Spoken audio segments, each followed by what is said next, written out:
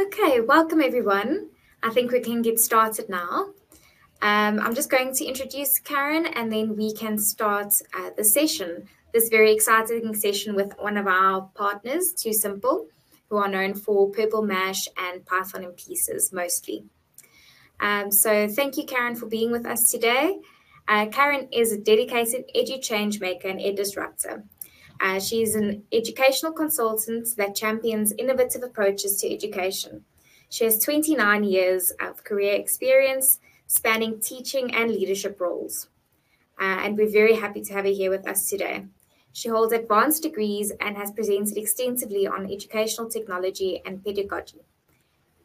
She's passionate and effective about effective educational transformation and offers expertise in strategic planning and future-focused educational change. So let's join her today in shaping the future of education. She's going to present for us. Thanks, Karen. Thank you so much, Donata. Hello, everybody. I'm so excited to be sharing this topic, I must admit. I love exploring the idea of 5th IR and what's happening, and also seeing what's happening with the 4th IR. And I truly believe that Purple Mash is a tool that can assist you. So I'm really excited to be sharing with you and actually getting involved into this discussion. So the 5th Industrial Revolution really promises a future where automation and artificial intelligence will really transform the way we live and we work. And so therefore, as teachers, we really need to think about how we're changing the way we're teaching. And so therefore, we need to explore these ideas ourselves and become confident in this. So for our children to thrive in this very fast-changing world, we as teachers need to equip our children with skills for success. Let's see what that might look like. So Purple Mash is driving how learners can succeed in a 5th Industrial Revolution world.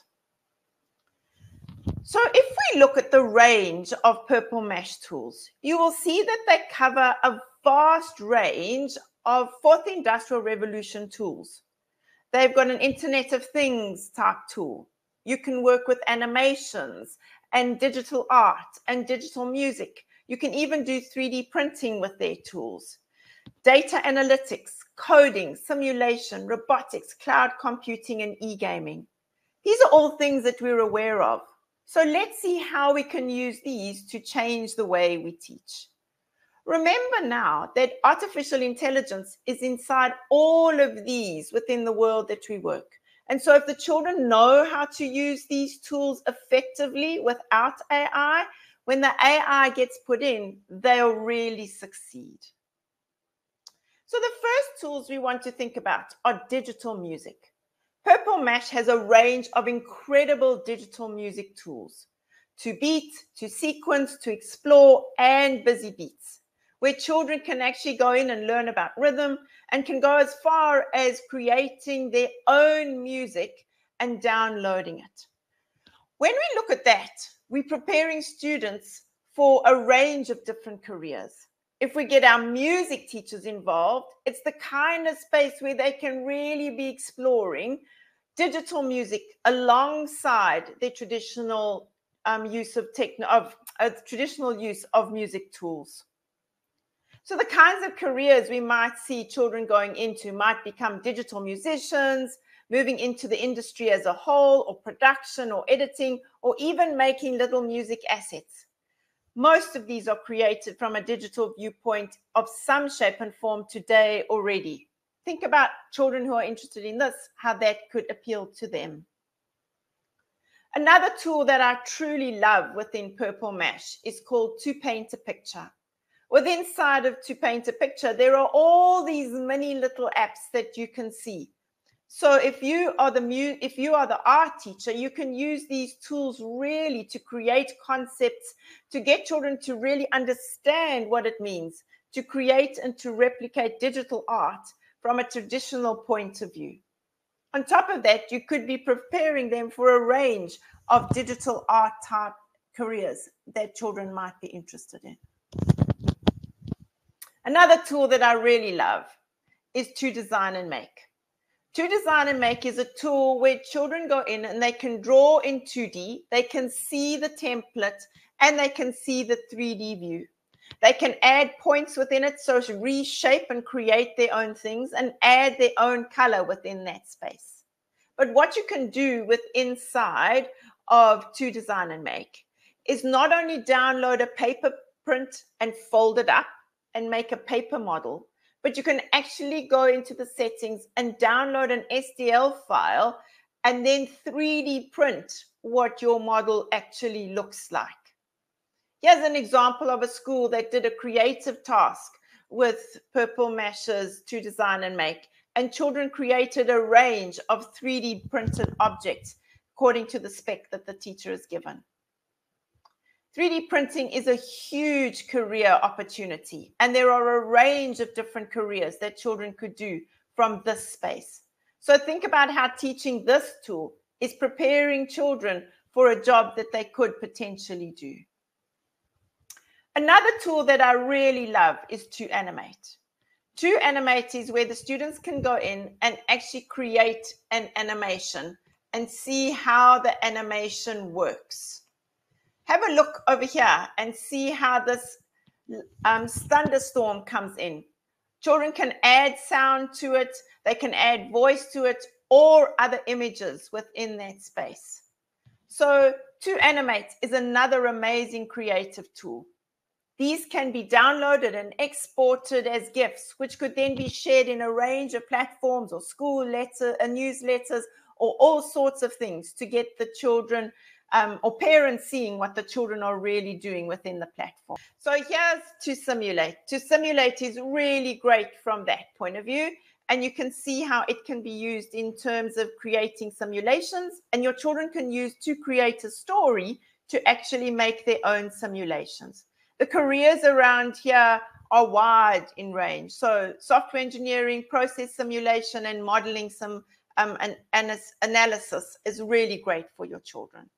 Then looking at creating your own e-gaming solutions. I think it's important to empower our children so that they become creators and not just users.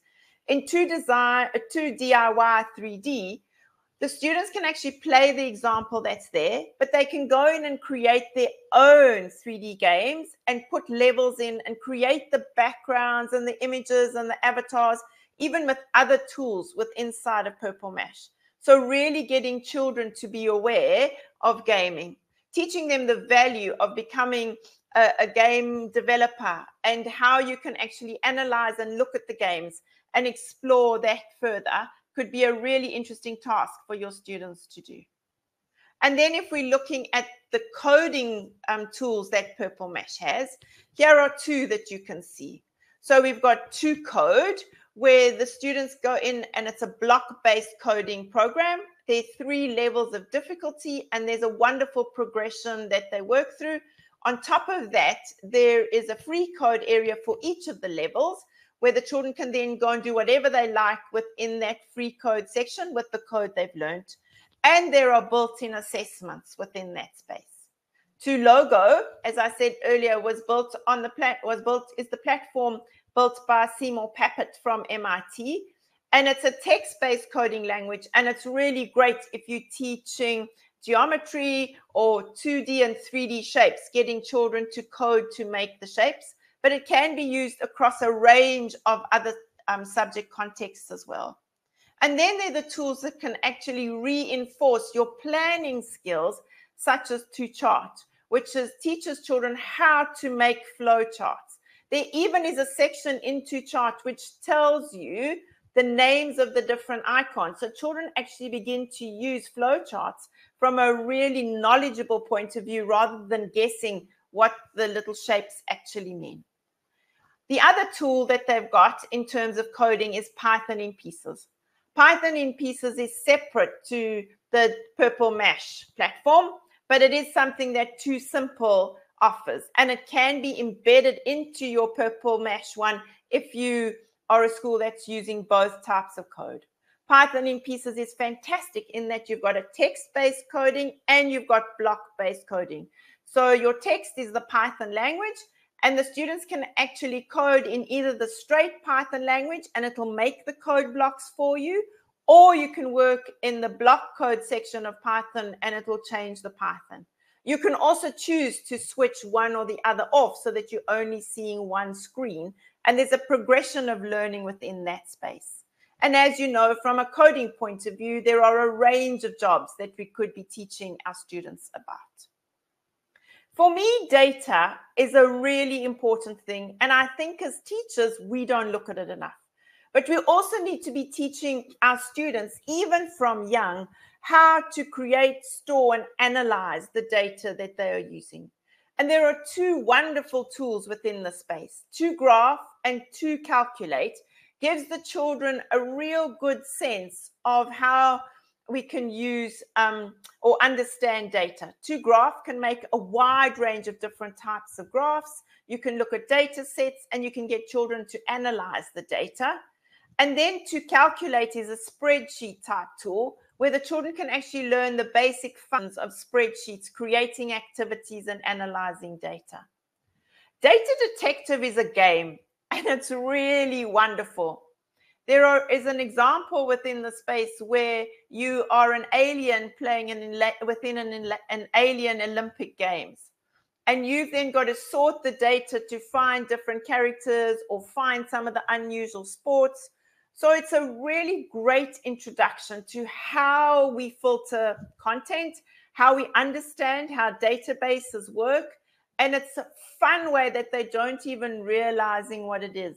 But you can be teaching children about spreadsheets in this really fun and creative way that the children can really understand the concepts, that when you're saying to them, let's filter and change, they can see that. There are a wide range of data skills.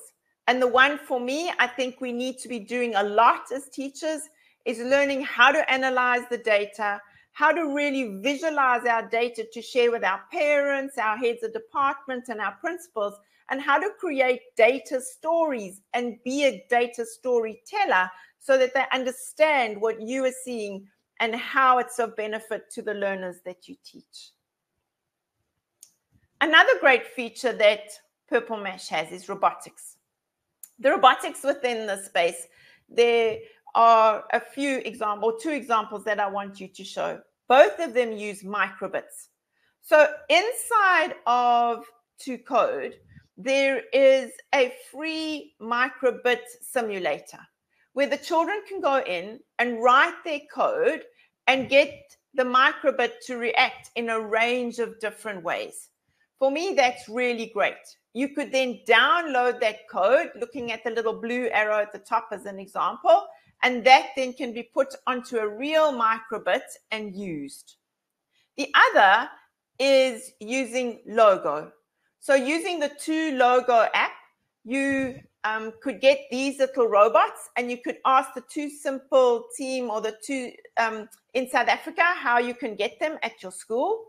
You then go in and you calibrate your robot. Your robot then gets programmed using the microbit. So whatever you wanted to draw or move as for using Logo. So you can see there's a picture of a hexagon with some lines in between. That was a code I wrote for the little robot.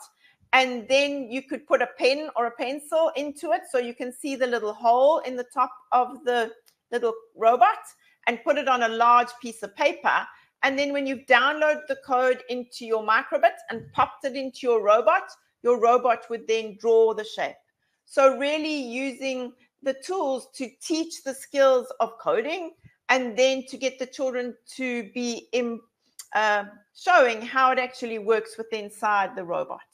Robotics is also a huge field, and there are lots of different areas that we could be explaining to the children to become or to take on as careers. So, for example, becoming the structural engineers of the physical robots, or being the software engineers designing the code for the robots to follow.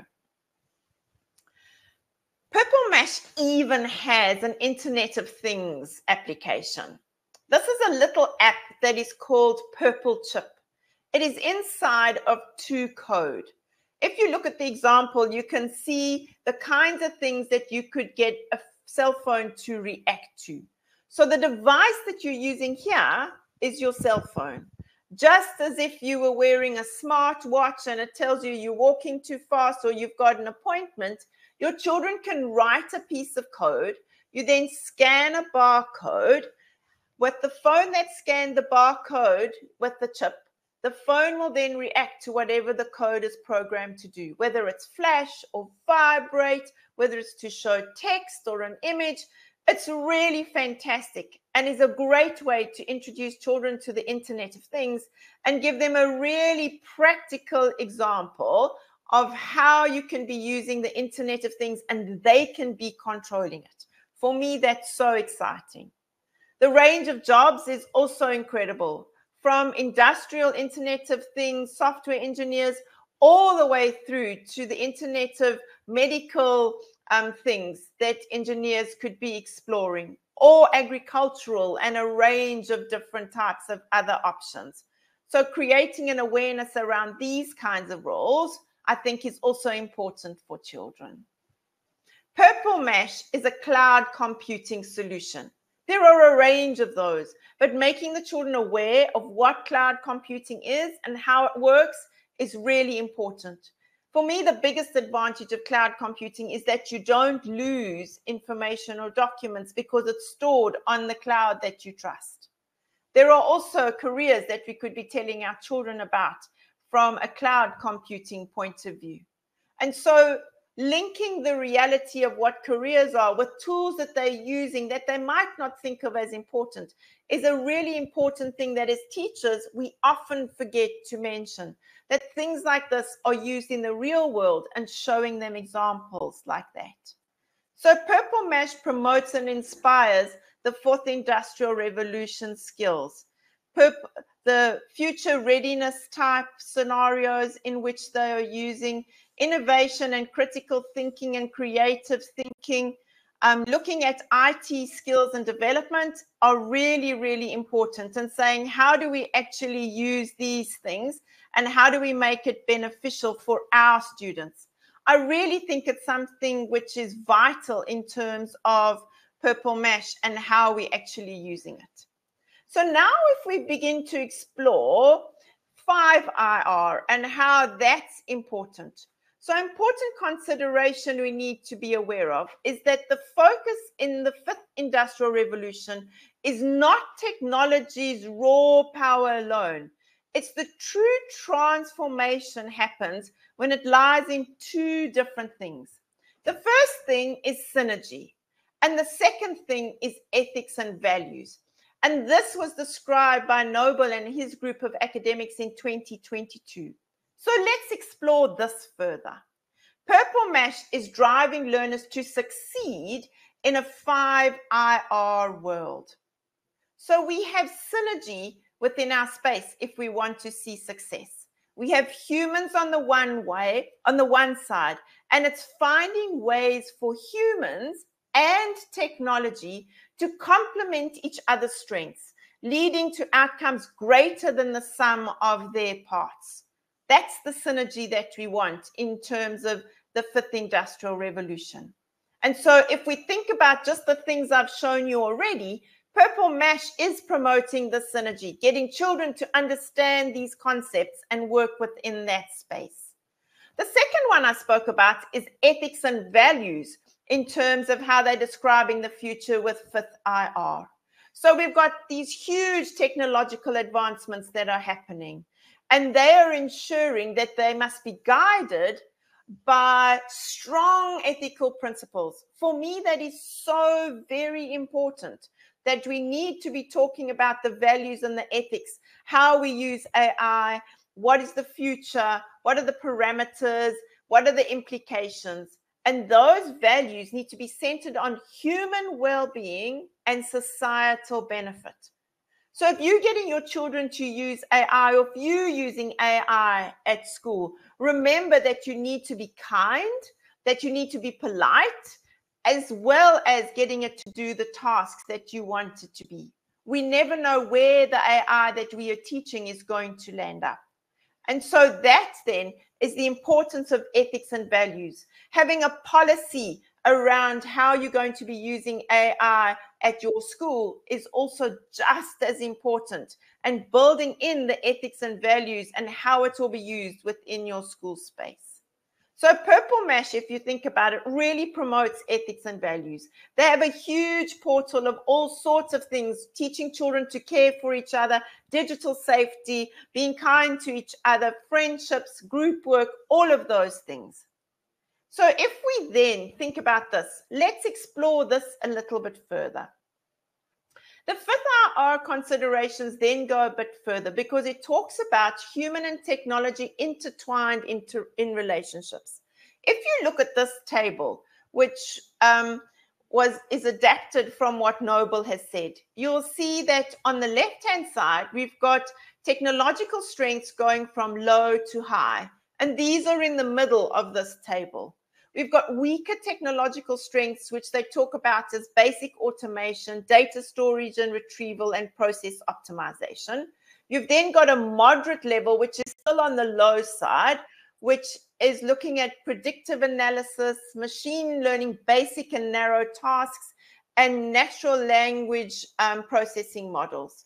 We then start to move up into the higher section where we're looking at stronger technological strength, so collaborative systems to facilitate effective human and machine teamwork, advanced machine learning, and explainable AI, so XAI. And then our top level talks about the strongest technological strengths, and they're seeing those at the moment as human-centered artificial intelligence, which is an augmented human, which augments human capabilities. It supports human judgment. It works in tandem with human expertise. So artificial intelligence, general intelligence is your next level. And this they are just seeing as a hypothesis yet. And then you've got quantum computing as well within that top bracket. So within the first space, it's described as where we're looking at your low level of technology and your low level of human strength. So going across human strength at the bottom, we've got from human technology underutilization to human focus on the other side. And then if we go up, we've got technology focused, and then we've got human technology collaboration. So in this first little box, we've got humans perform repetitive, mundane tasks without the aid of technology or machines, packing or unpacking items, lifting, sorting, storage, monitoring of stock outs, and fast food frontline employees might be examples. Going across now, looking at your human strengths, but still your low technological use, you've got services that require empathy or creativity, problem solving and technology assistance is really used within these spaces, but it may be beneficial. So for example, elderly care, childcare facilities, or smaller family-run businesses. Then moving up into your higher usage, you've got your retails and services that rely on automation rather than human empathy, creativity, or problem solving. However, the human traits are often needed. For example, customer care centers. And then we've got human technology collaboration.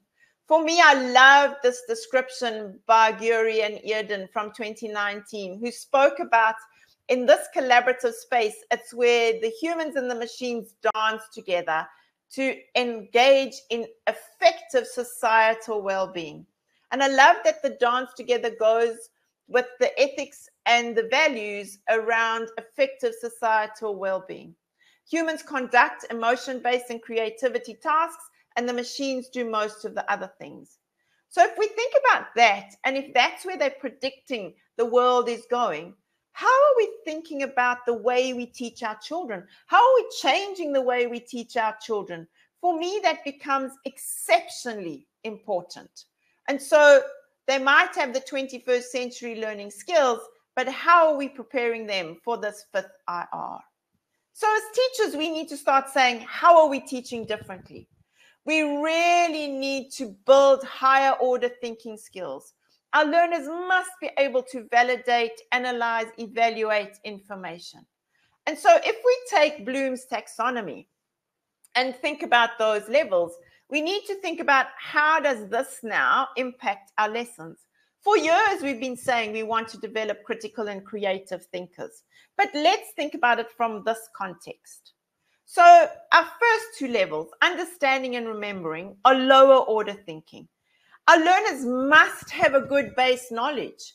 If you want people to analyze and apply information, it doesn't mean that they don't need to learn these things. They do. They need a good base knowledge. Just think of what's happened with our PIRLS results. If children can't read properly, they won't be able to analyze information to read. And so we still need the importance of getting the children to have a good base knowledge. But we must be getting higher. We must be going into a space where the children are able to easily apply their information and analyze it. And this is not a high school thing. This is something we should be beginning with our ECD children, getting them to talk about and analyze things. They are able to do that. And so we need to build it in our lessons. So learners must be encouraged to ask questions. It's not the teacher asking all the questions all the time. We should be saying to our children, what do you see? What did you learn? Give me your ideas. Go and find out and come back. They must show an understanding and be able to apply the knowledge that they've learned. But we definitely want to get all of our children up into that higher order thinking bracket. We want them to be analyzing, evaluating, and creating. We're wanting them to be thinking out of the box. We're wanting them to draw conclusions and be innovative. It's exceptionally important that they do that. We need to be developing learners who are critical thinkers, who are problem solvers, and who are creators, and not just consumers of content, but really are at the forefront. And I think we could do that in every single class that we teach. And if you just look at the tools we explored earlier that Purple Mash is offering, I really believe that you are able to do this with the Purple Mash tools. So now, if we think about that and saying we want our children to be developing their 21st century skills, how do we do this with critical thinking? Well, Purple Mash can help you here too. Inside of Purple Mash, there are these 4 wonderful tools that can be used that also have many pre-made resources made with them already. 2 Question is a branching tree question type tool, which is really difficult to get children to think about how they break their questions down further and really gets them to begin thinking into higher order thinking type strands. 2 Quiz is a tool which is auto-marked, and you can ask a range of types of questions. Don't just stick to knowledge and recall, please go up above. And then you've got to do it yourself type tools where there are matching words and games and a range of things. And these are really great for the little children, but they're also great for older children to use to build their knowledge in terms of creating them themselves and to be used as a refresher or as a tool that they can be revising their work with. Text toolkits are also great for filling in words or missing answers or analyzing information and having to fill in pieces. So think about how you can be developing questioning skills using these types of tools. Yes, you as the teacher can use them and give them to the children, but the children can be using them to be creating questions. Children can be creating quizzes that other children answer, evaluate, see if the questions were of higher order thinking. So we don't necessarily have to, as teachers, be making all the things. We can be empowering the children that they learn how to create within the tool, and they create them, which builds their knowledge, builds their experience, and their friends can be assessing it and using the tools within that space. Think of the critical thinking that could be happening within that space. What about getting the children to build their communication and analytical skills? If we want the AI to be looking at societal needs and the well-being of people, we need to remind children to be doing that. So tools such as To-Email, To-Graph, To-Type, and To-Publish are tools where the children can be taught how to communicate with each other, how to communicate in an appropriate way. They can be taught how to communicate effectively so that when they're typing, they type really accurately and they're not wasting time because their typing skills are bad. And if your typing skills are good, then you can do a range of different things. It also could be used then to be reinforcing your spelling and comprehension when you are typing. Then you've got to graph that I spoke about earlier. So creating visual forms of communication. And 2Publish Plus has a range of different tools within that space where children can actually be showing how to communicate through a poster or through a newsletter or a range of your traditional type publishing tools. And inside of 2Email, there's this wonderful thing called 2Respond, where an automated email has been created and the children can learn how to communicate effectively. You can see the children's responses. They could be having a chat with Mandela, or it could be a malware type email that they're responding to. So teaching them a range of skills to be analytical, to be wise, responsible digital citizens. So building on the analytics and the comprehension, we want a communication. We want our children to be analyzing, evaluating, and creating. We're wanting them to be able to collect and process and interpret data, to make informed decisions and solve problems, to analyze complex situations, to identify elements, to apply strategies, make decisions, and determine the relationships in solving problems. The communication skills is we want them to have the ability to be active listeners, not just always talking, but listening to others in a group, to be clear in terms of their own knowledge so that they can express it with confidence, to be empathetic when somebody else is commenting, and not just to be critical, but listen, evaluate, and then respond. Using non-verbal communication is also important. So, for example, data visualization. To being assertive. So if they're quiet and don't want to share, realizing that we all have a voice and we can all share our views. So if you think about that in terms of Purple Mash, there are a range of tools where you can reinforce the skills of inspiring children to be respectful when they're working in teams. So to investigate, to write, to blog, and to connect are all tools where you can have multiple users inside them. You can be teaching children how we can work together in a fun, respectful, kind way, but still completing the tasks, not dominating each other, and really working together to come up with an amazing solution. So building in the values and ethics. And for me, this is really important. If we have effective teamwork within our schools, if children start seeing the value of each other, no matter who you are in a classroom, because you're working in teams, it cuts down on bullying and all sorts of other things. And at the same time, it's building ethics and values. Another great space inside of Purple Mash where children can go and review things is inside of the sharing tab at the top of the screen, and then you go into school display boards.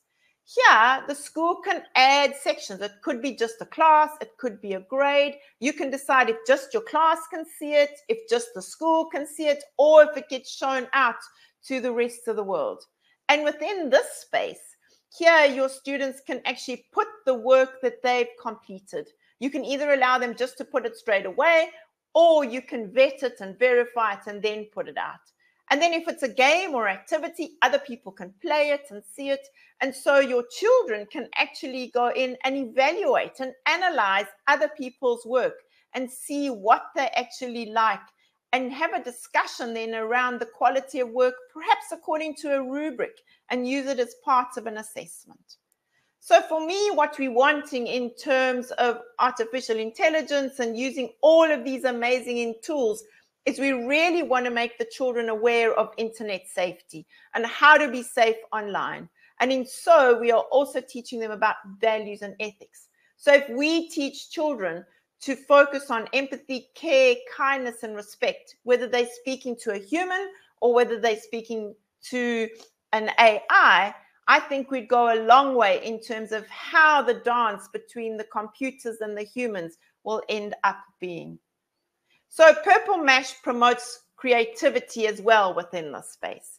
I've shown you a range of these tools already, but in another two that I didn't speak about before are to create a story, which is like your PowerPoint presentations or slides on steroids. You can do so many amazing things that even your little children can do in terms of how they can be creating their own stories, hyperlinking, adding voice, animating things, making different types of solutions so you could choose which way you want to go. Really great tool for little children to use and get them to be thinking creatively, analytically, and really getting their higher order thinking up there. 2Publish Plus is just a more advanced version than 2Publish that we spoke about earlier. A wide range of publishing documents that the children could also explore and use from that point of view. So if we think about what Sir Ken Robinson said so many years ago, where he said creativity is now as important as literacy, and we should treat it with the same status. How are you as teachers allowing for creativity in every lesson? And I mean every lesson. Maths, geography, history. The language teachers often do it because they're writing creative writing stories, or perhaps they're writing a poem. Your arts are doing it. But what about your other subjects? How are you as the maths teacher driving creativity? We need to think differently if we aren't. Talk to your colleagues and see what they are doing. See how you can drive this creativity so that everybody succeeds. And then within the whole school space, if we look at our whole school environment, if teachers are treating each other kindly, if their children see us and mimic that behavior, we will end up with a school environment where there's empathy, care, and kindness and respect. And if we then use that with our digital, just imagine the amazing space we would have. So we now have children who have intellectual success. Their learning and understanding and challenging is really going well. They have material success because they feel that they're fulfilled, because they're creating things. They have emotional success because they see the positive in relationships and their own self-esteem is really great. And then we get them to be adaptable because things change so quickly today. And if you think about that, Purple Mash's virtual learning environment is really increasing future readiness for your students. It's really preparing them for that. But on top of that, Purple Mash have these amazing online safety tools, a range of them to teach the children about being aware of what online means, meeting online comparisons, online safety tips, what kind of dilemmas happens, anti-bullying posters. And so using those resources alongside of everything else, it just builds into adding the ethics and values, the human well-being and the societal benefits to our children, really teaching them to be responsible and respectful digital citizens. So we enhance their 21st century skills. They will succeed in the fifth industrial revolution with their critical thinking, their communication skills, their collaboration skills, and their creativity. We need to think about how we're going to do that in all of our lessons as we prepare our learners for a future of opportunities and challenges, a future which we're not sure is going to look like. But we can help the children get there if we think about how we're planning our lessons. So think about the way you're going to do the assisting with your learners. Thanks, everyone. I think another thing that's also worth mentioning, which is not completely related to the presentation that you did now, Karen, is that we integrate with Too Simple now. So in case you didn't know, if you're a D6 customer that uses our SAMS program, so the curriculum, admin, or finance, that part of the system, then you can actually turn on the integration with Too Simple and they will get access to data that you as a school authorize so that they can deliver the products to you without you having to do any manual exports or anything like that. So that's the whole backstory about this. And they also a supplier that we feel we trust and think that will help make schools better. And I mean, you can definitely see why now looking at this lovely presentation. So yeah, let's quickly see there is something in the chat. Okay, Marinda said, thank you so much for showing us all the nice things. Thank you, Marinda. Thank you. And with that, I think we're going to close this session now. So thank you for staying on and for being part of it. Thank you, Karen, for giving us that wonderful presentation. We'll share the recording with the people that attended, and then also might see a few snippets on social media. So keep an eye out for that. Hope you all enjoy the long week. Yeah. Thanks, everyone. Bye-bye.